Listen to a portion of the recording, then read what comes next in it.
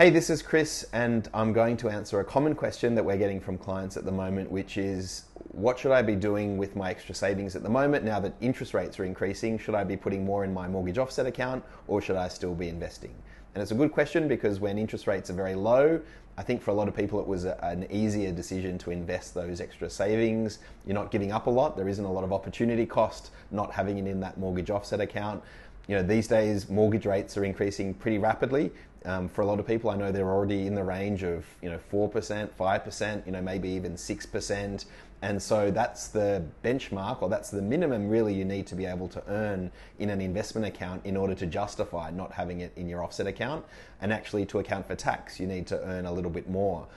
So what I would say is, if you've got a more expensive mortgage, closer to 5 or 6%, it is a bit more of a difficult decision, and probably you're going to be tempted to have a bit more in that offset account at the moment because the opportunity cost is quite high. You're going to need to cover that 5 or 6% interest per year already.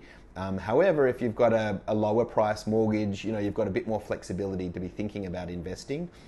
There are a few other considerations, which is that overall, across the overall market cycle, you would still expect a diversified portfolio, predominantly in Australian and global shares, to earn a better return than a mortgage interest rate.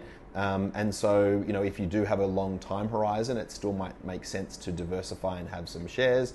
And also, from your own personal asset perspective, it's a good idea over the long run to have a mix of different assets in your portfolio. So only just having one property and a mortgage, is a pretty concentrated way of deploying your personal assets. So having diversification so you can earn returns from different asset classes is a good thing.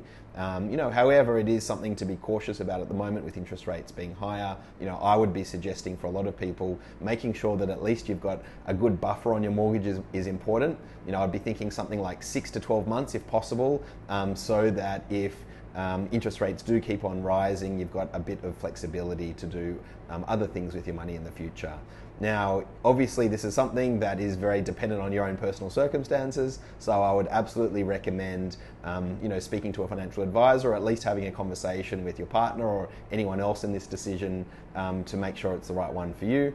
But in the long run, diversifying across other investments outside of property, I think still makes sense regardless of the interest rate environment.